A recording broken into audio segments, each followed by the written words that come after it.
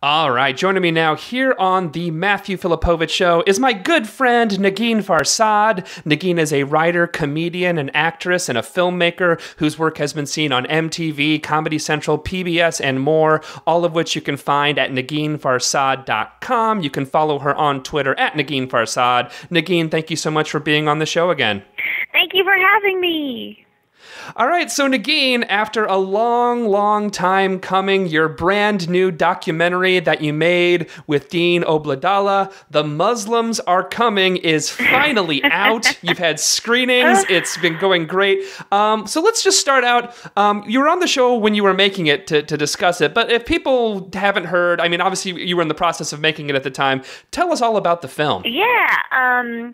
So basically what we did was we rounded up a bunch of Muslim American comedians, in a nonviolent way. And we took them on tour to places like Alabama and Mississippi and Tennessee and Georgia and Arizona, places where they just love Muslims. And we did shows. We did a stand-up comedy tour called The Muslims Are Coming. And it's funny because we half expected people to show up being like, oh, is this a lecture tour on the coming Muslim apocalypse? Because we're taking notes and we've got our rifles in the van.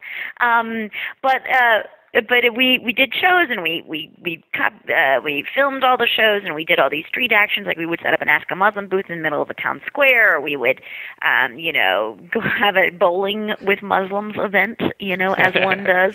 And then we got some kind of ridiculous people to just wax hilarious on Islamophobia and Muslims in general. People like the Daily Show's Jon Stewart, Rachel Maddow, Louis Black, Janine Garofalo, David Cross, Russell Simmons, Cenk Uygur. So basically, it's kind of a ridiculous selection of people, is what I'm trying to say.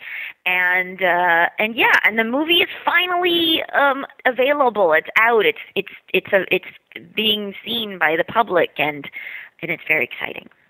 Excellent. So you've already had some screenings. I know you were in Seattle and California. How's the audiences? I mean, I know it's as a stand-up, you get immediate reaction from your jokes, like either people like it or they don't like it or whatever. But, when you're making videos or a film, it's obviously you're in your own little world, right? Where you don't know, you think something is people are going to respond one way. It's got to be really exciting to actually finally get this in front of an audience and actually get to hear them responding. How has the response been to the film so far? I know, and it is really funny because with stand-up, you go out and you do material and you're like, oh, that didn't work. That worked. This other thing didn't work. Oh, this makes me want to kill myself. And then you know what I mean? You shape it and you form it and you keep bringing it out. And you get to, by the end of a 2-week period, you'll have a 3-minute bit and you're pleased with it or something, depending on how crappy the bit was at the beginning. But with filmmaking, everything is being worked on such an article of faith. That's why the directors have this kind of we treat good directors, we treat them well because it's they can figure out what an audience will anticipate, what an audience will enjoy, and it's really, really hard. And I am happy to say that the reaction has been, I don't even watch the movie. I just listen for the laughs. Am I getting the right laughs per minute ratio? And so far, the audiences have done their job. Good job, audiences. Well done, audience. You guys are doing really well. And they've been laughing at all the right lines. There's an average now that we've screened. We had a few festival screenings and then and now we've had a few university screenings or whatever, but in terms of commercial audiences, now we've shown it a bunch of different times in Chicago and Seattle and Los Angeles where the film is open. It's opening in New York this week and Boston next week. And so the audiences have definitely formulated an average response, which is laughing at all the right lines, and I'm really kind of shocked and happy. And and movies take a long time because you also you do a cut and you get responses, and then you kind of are able to rejigger a little bit based on responses from like, a focus group type situation. But, it is, so much of it is done in a solitary, lonely fashion for like, and in this case, it took like a year and like 9 months. Yeah.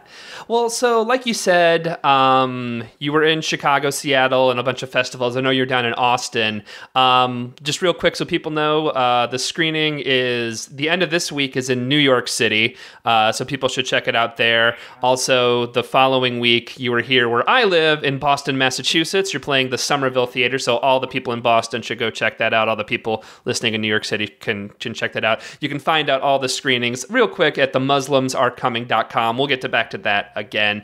But also, right before we went on the air, I was really excited to hear this, is if you don't live in a town that has a screening, which again, I think the best way to see a movie is always like, with other people and stuff and actually having it. But, this isn't Transformers. It's not going to be at every single solitary multiplex. Yeah. Friggin' Michael Bay, but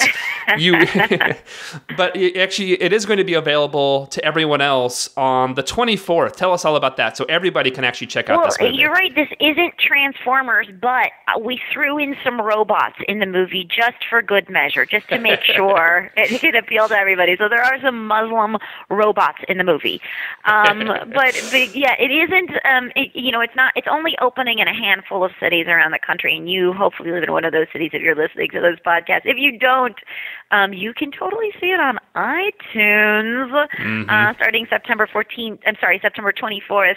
It'll be available on iTunes, on Cable On Demand, on Amazon Play, or whatever it's called, the Google Play, the Amazon downloads, all of the things were the thing, and then the on-demand channels, and all of those things which are also very popular places to see movies. It will be available, and not only just in the United States, but in Canada. Maybe you've heard of that country, and in like randomly 24 other countries that take English-speaking content. So just tell your cousins in Australia.